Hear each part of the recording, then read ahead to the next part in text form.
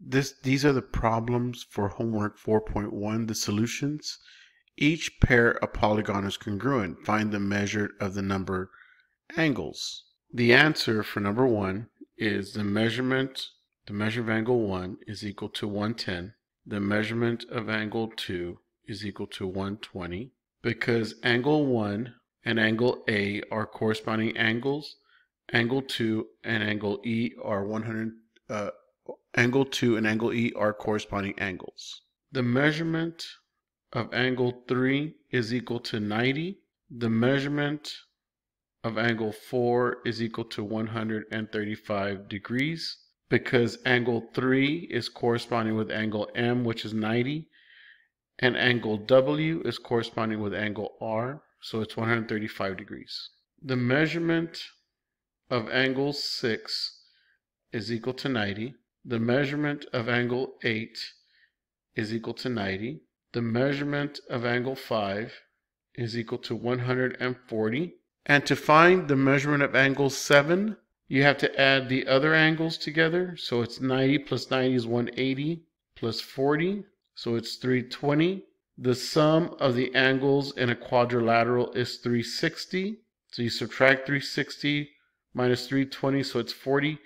So the measurement of angle 70 is 40. How do I know that? Because you can form two triangles here, and the sum of the angles in a triangle is 180, and the sum of the angles in a triangle is 180, so altogether it's 360.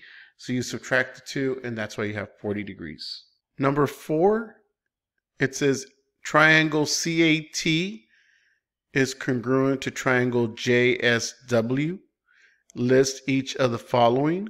So we have CA is congruent.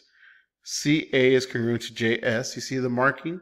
AT is congruent to segment SD. And of course the remaining one is going to be 3. So I'm going to go ahead and erase this. So my congruent sides are AT is congruent to segment SD. Segment CA is congruent to segment JS. And the last one is CT.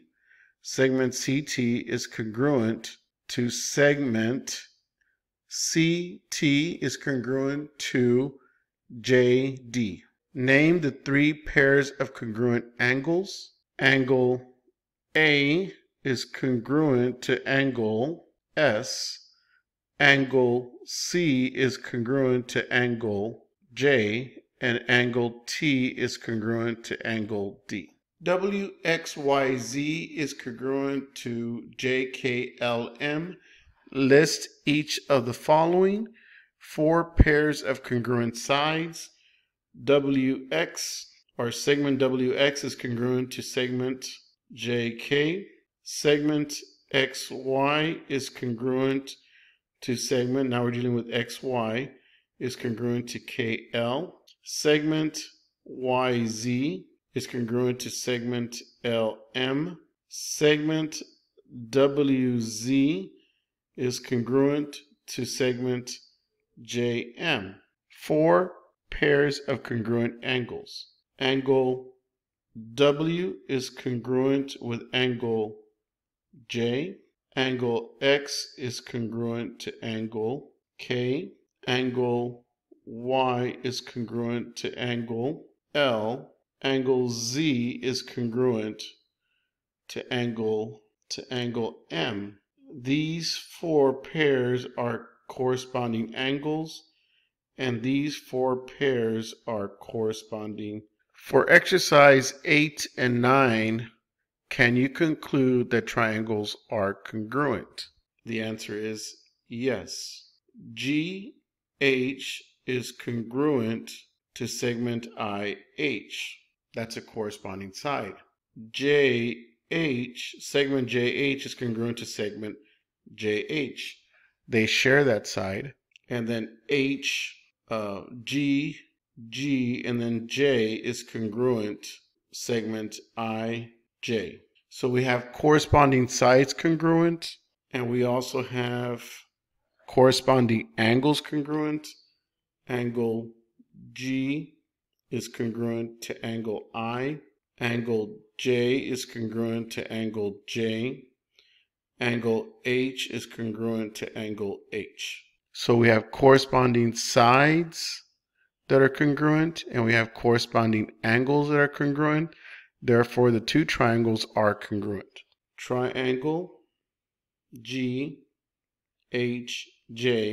is congruent with triangle IHJ. Number 9, we have triangle QRS, and we're checking if it's congruent to triangle TVS. The only thing that's congruent is angle Q is congruent with angle T. Angle Q is congruent with angle T. Angle S is congruent with angle S. So we can't say that these two triangles are congruent. So these two triangles are not congruent because corresponding angles and corresponding sides are not. Number 10, developing a proof. Use the information given in the diagram. Give a reason that each statement is true. Angle L is congruent to angle Q. It is true because of the markings. The markings tells you that the segments are congruent. So A is true. B, angle LNM is congruent to this angle, which is QPN. That's true because all vertical angles are congruent. Vertical angles are congruent. Angle M is congruent to angle P. The answer is the third angle theorem. The third angle theorem states that if two angles, which is this angle and this angle, and we have this angle and this angle, are congruent, so we have two sets of congruent angles. Therefore, the third angle has to be congruent. Okay? D, segment LM is congruent to QP. LN is congruent to QN. And we have the third side that's congruent, so that's going to be because of the markings. The markings indicate that the segments are congruent. So we can also say the last statement is true because corresponding angles and sides are congruent. It's true because corresponding sides and angles are congruent. Algebra, find the values of the variables. This side is congruent with this side. This side is congruent with this side. And this side is congruent with this side. This angle and this angle are congruent, so therefore this is 74 degrees. This angle is 3x plus 2, and since this is 5x, this has to be 5x. Remember that the sum of the angles is 180. So we have this angle, we have this angle, and we have this angle. The three angles have a sum of 180. So I have 5x plus 3x plus 2 plus 74 equals 180. So 5x plus 3x gives you 8x plus 74 plus 2 gives you 76 equals 180. Subtract 76 from both sides, so you have 8x equals 180 minus 76, so you have 104, and then we divide by 8, so 8 goes in once, so it's x is equal to 13. 104 divided by 8 is 13. And then number 12, we know that this side is congruent with this side. The markings indicate that the sides are congruent. So we have 2x equals 10. Divide both sides by 2, so x equals 5. Quadrilateral ABCD is congruent to quadrilateral FGHJ. Find the measures of the given angles or lengths of the given sides. The measurement of angle B is 3y. So B corresponds with G. We know that angle B is congruent with angle G. If they're congruent, then the measurements are equal. So you have 3y equals y plus 50. Solve for y. So it's 2y equals 50 divided by 2, y equals 25. Now we got to find the measurement. So we're going to go back and substitute.